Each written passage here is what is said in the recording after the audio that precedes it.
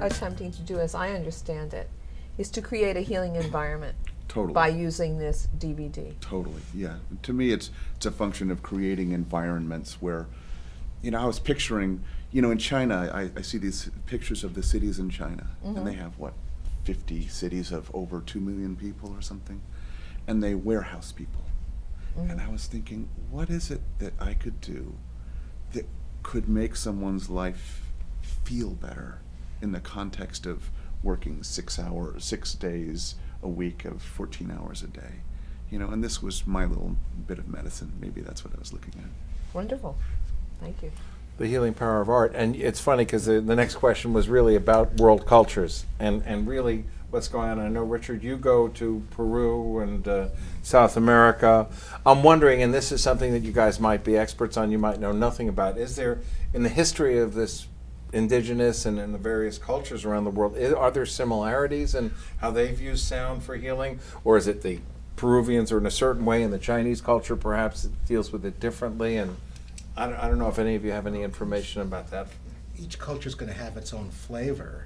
Like Mexican food and Chinese food are very different. But, if you go back to probably one of the first things people did when we were humans was go, and started singing. It's just such a natural thing. You go hunting, you make your baskets, you do whatever you're doing, and you gather around the campfire at night and sing songs and tell stories. And that's universal. That's every place. And isn't it humans who really brought the element of rhythm into and created music out of that sense of rhythm, out of that sense of clapping? Crickets might disagree with you. And the chipmunks, right? Alvin and the chipmunks, who were very busy with musical work. Yeah, I mean, we are rhythmic beings. One of my friends is a phenomenal Australian didgeridoo player, and people come up to him and say, "I don't have no rhythm. I don't have any rhythm. I'm white. Whatever." And he says, "Is your heart beating? Yeah, absolutely. Are you breathing?" And that's true, because all of the systems have its own rhythm, its own frequencies, its own balance, its own homeostasis, if you will. And for example, like you said, the heart has a rhythm, has a balance. The respiration, again, has a rhythm, has a balance. Even the peristaltic motion of digestion, everything in the body is based on rhythm and frequency. And so it's phenomenal to see how, one of the things that really blew my mind was, real quickly, was how everything was based on 7. I mean, there were 7 colors that influence with different frequencies for healing, 7 tonal vibrations, or 7 notes actually, because an octave from one note to the next note. There are 7 chakras of the body, which are the main energy centers of the body for healing, where it takes place. Snow White and the 7 Dwarfs. I mean, it just goes on and on and on. 7 days of the week, phenomenal stuff.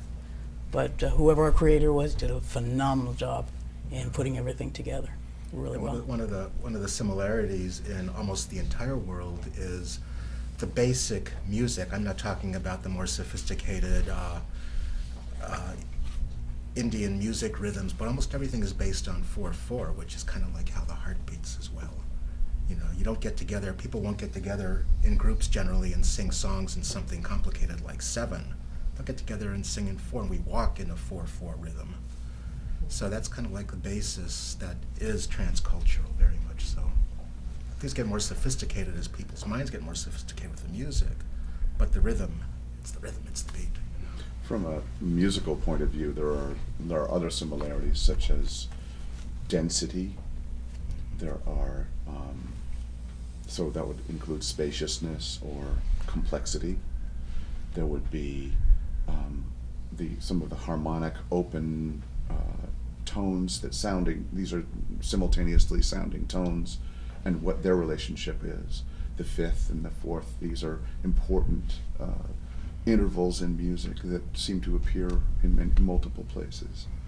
Rhythmically, as you say, the walking, the 2, the duple of walking, even the tempo that people tend to write music at often has much to do with body rhythms and so forth.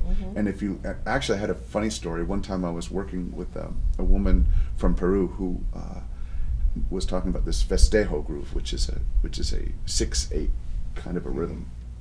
And I didn't understand it. I wasn't getting it. I was like, okay, I can count it. I can sort of, okay, I'm almost there. She said, oh, never mind. She stood up and she started to dance. And immediately I went, oh, of course. Okay, now I understand. This is kind of interesting. Mm-hmm. Well, before we go on to our next question, I want to remind our viewers that you can be part of this broadcast too by calling in to 818-991-6137, and the phone lines are open.